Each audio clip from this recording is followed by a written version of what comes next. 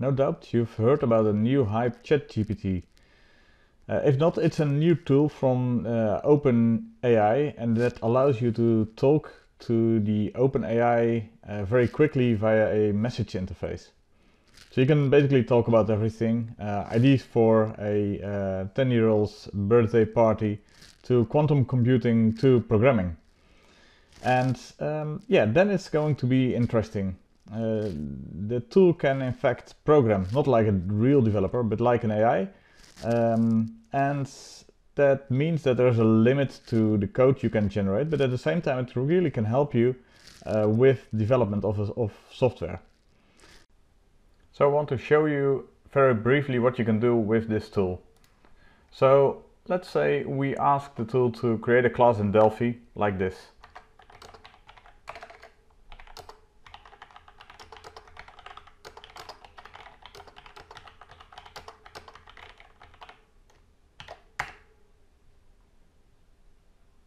And as you can see, I've asked the system to create a class to manage a company.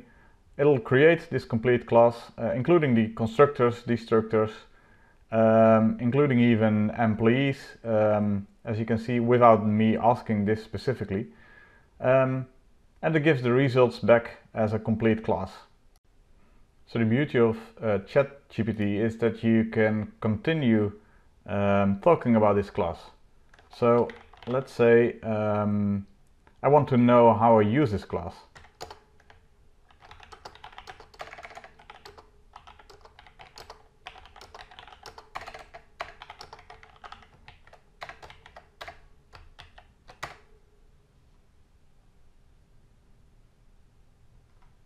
And here we can see that it gives suggestions on how to create this specific class, how to add employees.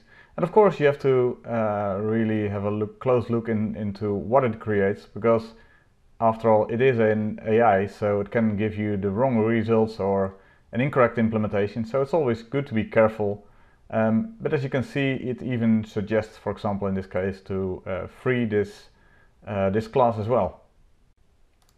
So this is just an example on how to create a class, but you can also ask to implement, let's say, an OpenAI API call. So create a class in Delphi, of course, to use the OpenAI API. As you can see, it'll create a class, in this case with a TREST client, to the implementation of the OpenAI API. And it explains as well on how to use it. So you have to use the API key, let's say. It gives the results back and you can use this class. It even, if I scroll down a bit, it even suggests some examples on how to use it. So in this case, it gives the question, what's the capital of France? And it writes the response back. So as you can see, it's quite easy to get some results back of the Chat API and create some really nice code as well. To go one step further, you can also add this, of course, to the Delphi IDE. Which I've just done, so I can give you an example of that as well. So here I have an OpenAI implementation. Unfortunately, the Chat API is not available yet as a public API. So what I've done is connected to the default OpenAI API just to see if this will work. And once the Chat API is available, of course, we'll implement this in here and we'll share the source code, because it's really nice to have such a tool within Delphi. So let's say I want to have this. I ask a class to manage the company with a name, phone and a list of employees. So if I press enter here, it'll query the OpenAI the API, and it'll give back the results of the API call. And as you can see, it created even a complete unit, so I'll have to delete this, of course. it creates a company in here in Delphi, including the references to the T employee in this case. So the next step would be, of course, to ask the same thing to the OpenAI, but then for the employees, because it refers to this class. Anyway, this is just a small example.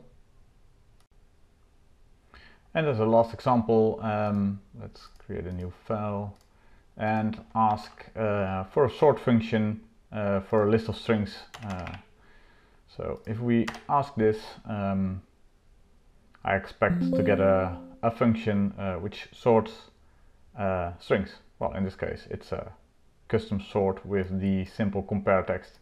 Funny thing is, if you do this multiple times, sometimes you'll get different results based on the